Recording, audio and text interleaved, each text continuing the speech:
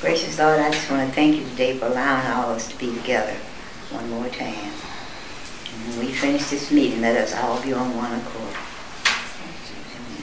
Amen. Amen. Well, we were a group of women in the Midtown Mamas, and we wanted something to expand, and therefore through grants and hard work and establishing ourselves, the Women's Helping Hand Bank was born.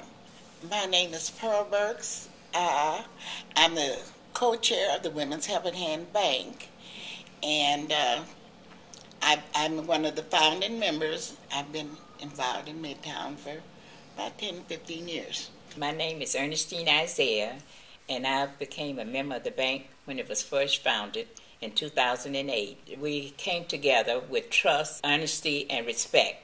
We let them know that they can get a loan on their faith value loan, whereas they couldn't get it from the bank, to get some of the things that they wanted to have for themselves, that they needed for their family or their children. We are community-based, and we expect people to participate and support us in our ventures.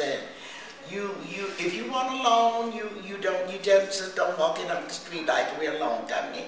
You have to invest in the bank. And when I say invest, it's not investing money, it's investing your time, your ideas, and we call it sweat equity. They came in and got a little helping hand in order to get their business on the road and get it started.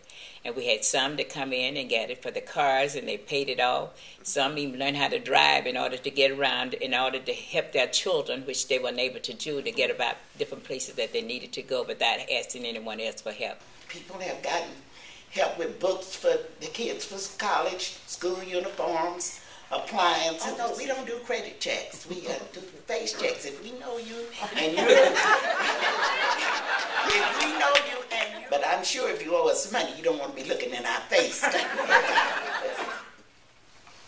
I've been a member.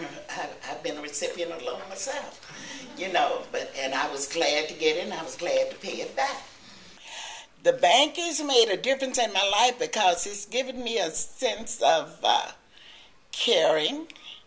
Our goal was to make loans available to low-income people, the residents of the neighborhood, to make them feel more comfortable, to help members in the community to learn what they have to do with the enterprise that we have in the neighborhood, learn about how to save and how to go about getting business. We also want to strengthen each other by what we're doing. We want everybody to draw from each other, be respectful for one another with the goals that we have set up for the bank.